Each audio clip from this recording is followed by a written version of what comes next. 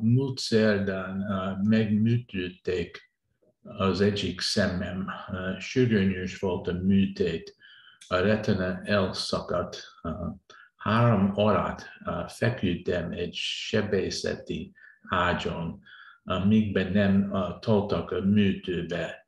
2 percre elaltattak, injekciót adtak az egyik szemem köré, így nem éreztem semmit.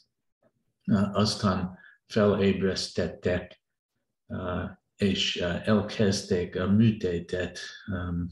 Nagyon kellemetlen és kényelmetlen volt, mert éreztem, hogy mit csinált a sebész.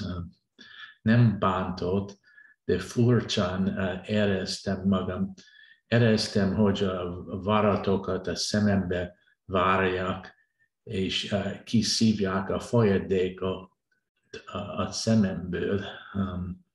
1 órát feküdtem a műtéteti ágyon, amíg a műtét nem fejeződött. Az egyik szememre tapasztaltettek, másnap be kellett mennem a sebész rendelőjébe, és az egyik szemembe nézett.